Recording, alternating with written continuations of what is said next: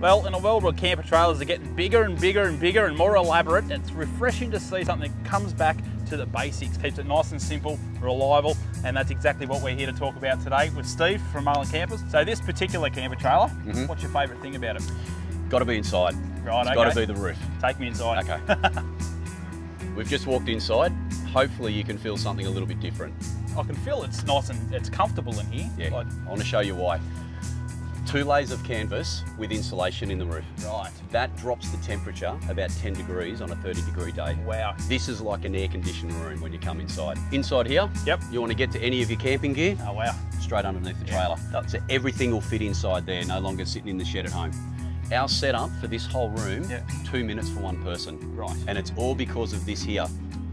All the poles connected to a hinge, they're already in place. You don't build my campers, you pull them open. Question is, if people want to find out more about these camper trailers, where do they go? Go marlincampers.com.au.